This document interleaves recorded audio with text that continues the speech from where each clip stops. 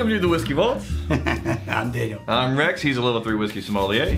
This is a whiskey. Yep. I'm a... You don't know what it is. Someday I'll figure out what level whiskey mooch I am. You're in limbo. I'm in limbo. Yeah. So whiskey limbo. Here's the thing. Yep. I'm gonna just kind of help you out. I'm just gonna help you out. Yeah. It's not a space side. Shut your face. It's gotta be a space side.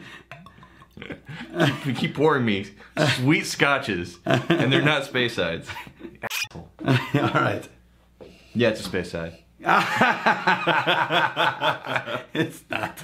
Okay, what do we have? We got the, so it's a scotch. Wait, hold on.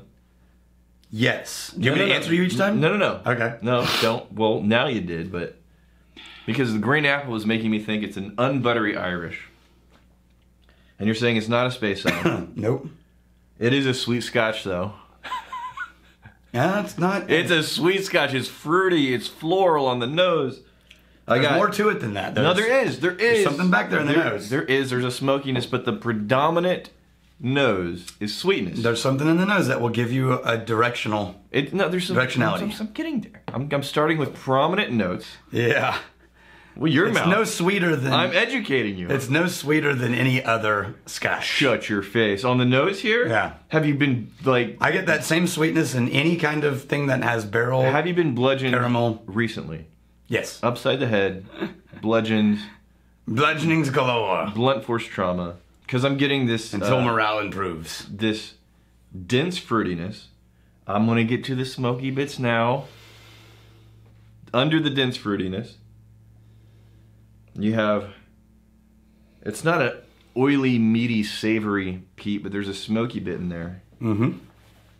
And it's more like a dry smoke. Yeah, it's a little more the direction of phenol and rubber heavy. Yeah, dry, and if it's not savory, the argument could be made that's a little bit earthy in the peatiness, but not super, super earthy. I'm gonna taste. Okay, yeah. Now on the taste, that's where you get most of the smokiness. Mm-hmm.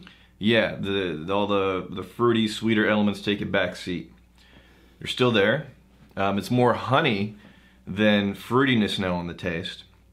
But on top of all that is the smoky element. The dry smoke, a little bit of earthiness, a little bit of ash even.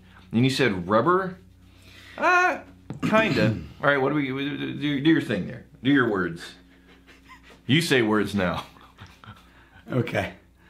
So...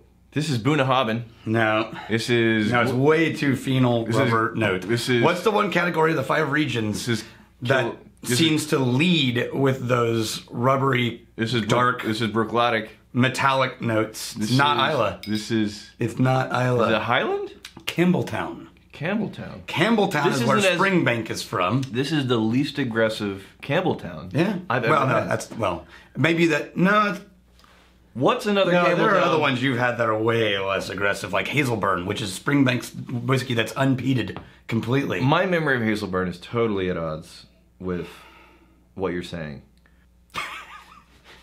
All right, let's get it. So this is Kilkerran. I've never even heard of it. It's the Glengyle Distillery. I've never heard being of it. Released as Kilkerran. Now, why did they re-release as Kilkerran, even though it's actually coming from the Glengyle Distillery? Right. Because they no longer own the name Glengyle. Whoops. Did they not renew the domain name? Yeah, the Glengyle Distillery has gone for hundreds of years.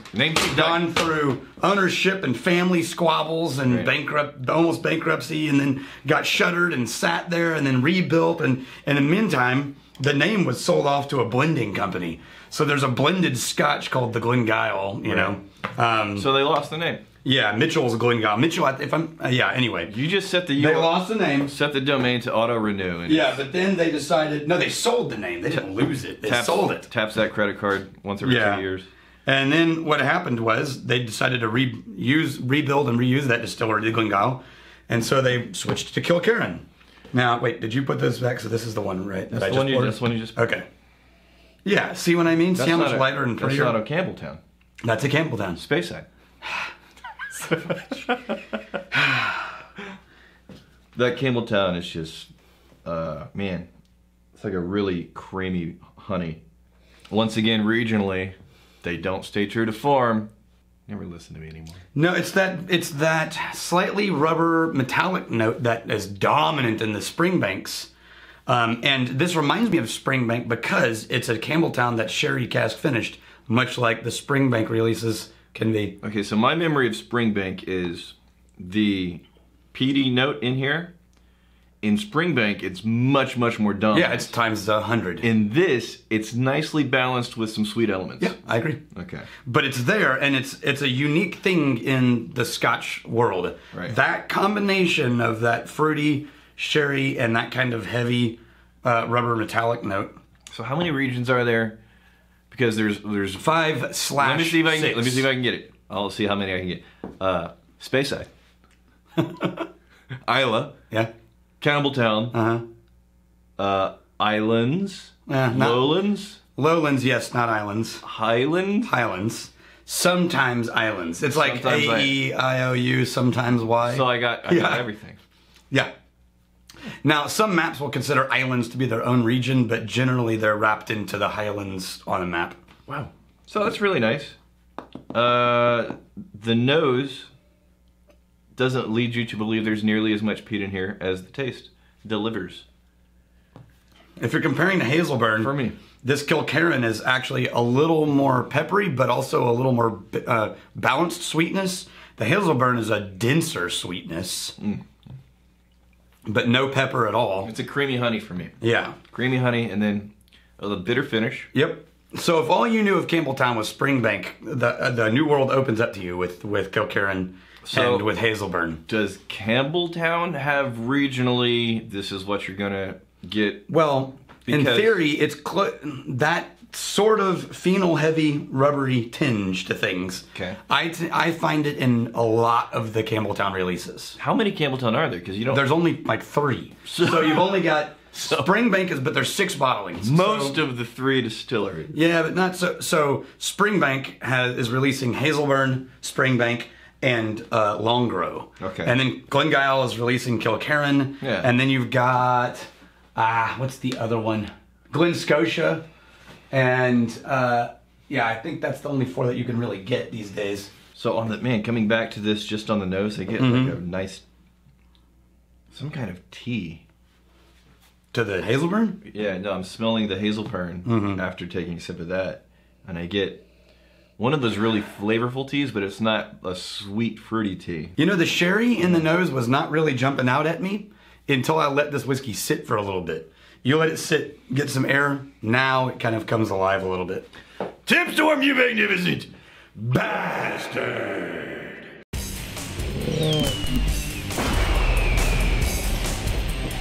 Yep, that was a gift from Tim Storm. There's a name. Yep. So and also, who built the 3rd floor of the tower. Oh, yeah? Tim Storm, you tower builder. Tower builder. Bastard. All right, you want some questions? I got questions. Sure. Are you done? Bring on a couple of questions. Are you done with the background? I'm looking for any interesting stories. Okay, we got Bobby Parnell. What would you say is the closest Scotch or even bourbon in terms of flavor profile to Balcones single malt? Yeah. Off the top of my head, I'm not coming up with anything else that is that caramel heavy without being noticeably candy sweet. It's kind of a unique deal. I've looked. I've looked to try to find the closest I have come is some of the northwestern whiskeys, like Westland or Westward. Oh. They sort of head into the same direction. Right. But I've not found any distillery in the U.S. that comes close to that unique Balcones flavor profile. And I'm not finding anything outside of the U.S. that comes close to either. I think it was Jared that was here. He brought the rum they did. Yeah, the Rumble. It's not really a rum. Well, they do have a rum. Yes. Okay. They brought the rum, not the rum. It's like, it tastes like Balcones. Yeah, it's like, your rum. This is a Balcones rum. So whatever process, whatever, equipment and steps that they're taking, they're what's the word? Consistent. Yeah. Yeah, they found their wheelhouse and they're hitting it. Even when they do something. They're like the Daniel and Waugh of distilleries. This is a music guy. Everything they touch It sounds like Daniel Lanois touched it. Oh, yeah. Yeah. Right. He's one of those producers. Yeah. Where it's like you can, like T-Bone Burnett. Yeah. It's like you can tell T-Bone produced this album. You know what I mean? Paul Maskey. So I live in Kentucky. I drink bourbon. I love it. I drink strong cask strength and barrel proof bourbons. Okay. But for some reason, I don't really like Scotch. Okay. I've tried to like Scotch. I want to like Scotch, but I just don't. Well, if you want to. I've tried the original Glenmorangie, Lagavulin 16, and Johnny Walker Black, and I'm just not into it. Dude, you've tried like 1/50th of the kinds of flavors you can get out of Scotch. So I have a suggestion, but you guys can all chime in too. You ready? Yeah. I thought this was psychosomatic when I first suggested it, but I've had now a half dozen bourbon drinkers I know come to me without any prior discussion and say, I found this Scotch that finally actually really like. Okay. The Glenfiddich 14 Bourbon Cask Reserve. Bourbon Barrel Reserve. So Glenfiddich is very easily found, but is this bourbon cask thing? Absolutely. Yeah? It's one of their new standard releases these days. Okay. And it's bourbon cask only. And I've had a lot of bourbon and I remember when I suggested it, I thought, well, of course I'm suggesting it because it says bourbon barrel on the bottle. Right. But no, I've had a lot of bourbon drinkers say, yeah, that's a good... No, he likes high proof whiskeys. What's the proof on? Oh, it's not high proof, it's 43. But it's got the character that you don't need to worry about the proof at first. Dipping a toe. I like this. Anyway, that works, I think. I like this Kilkerran. It's not blowing my off, but it's pretty it's damn tasty. good. Yeah, it's pretty tasty. damn good. And it's different. It is. I like that it's different. It's its own unique territory. 46% there. All right, I have barely enough. Yeah. Here, you take the Hazelburn. Well, I'll take some of that too. I'll take some of. Nope. Some of this. No, wait, that didn't work out.